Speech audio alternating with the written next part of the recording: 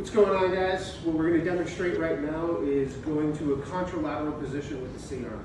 And what do we mean by that? We mean that we want the 45-degree angle at minimum to be able to write back. So this is the same side lateral, this is the same side lateral, but contralateral I can't get 45. So when I go all the way up, the tube gets stopped by this rig right here at 30 degrees. I want to be able to go the rest of the 15 degrees to get to 45. The way I do that is I release the C, I release the can't, then I release the don't. The don't is actually called the super C. When I release this as well, I'm going to stand to the left side of the unit. I'm going to hold on to the top with this handle, and I'm going to hold on to the bottom. I'm simply going to step back and keep my left hand in place, and the unit's going to pivot. All three locks are free to move, and then I come back to the top, in place, I lock things down, and now I can go 45, and then I can go even further if I wanted. I can go all the way over into a contralateral lateral. So again, without doing this, I'm stuck at 30 with this brace down below, the whole thing turned down. I can only go to 30. I have to pull it up in order to come all the way over and get to the contralateral oblique to hit at least 45 degrees.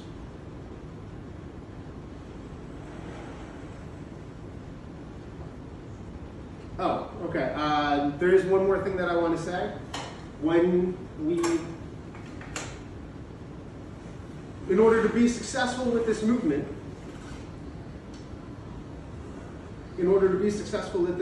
after we unlock all of these locks, you know, the C, the can't, and the don't, which is also called the super C, you have to keep this hand in space. You have to be mindful of where your hand is here, because if your patient is draped and the doctor has their instruments in and you're trying to perform this movement and you're not paying attention to this hand, look at all that movement. This is not what you want. What you want is for it to stay perfectly still, so be mindful of this hand, keep it in the same space as you come up and over. Right?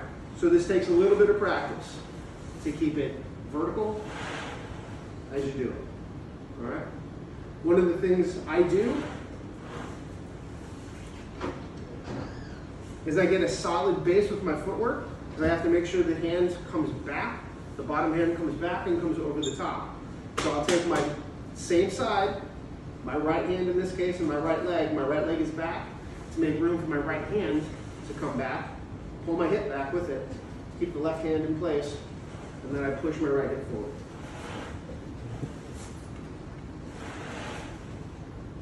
Right? That's even a little bit more motion than I want to see. So if I go slowly, there we go, that's better. That's nice. Right, one of the other things that's really important here is the height of the seat of the II changes. So in the normal position, the II is here.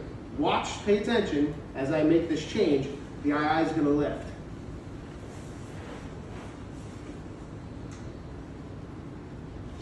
Did you see that height difference? Awesome.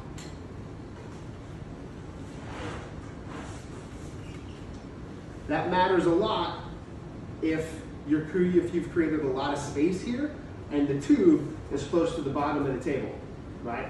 You want to make sure that when you do that motion, you're not now coming up and hitting the bottom of the table as you change your position. Also, this motion cannot be done from the other side. This way.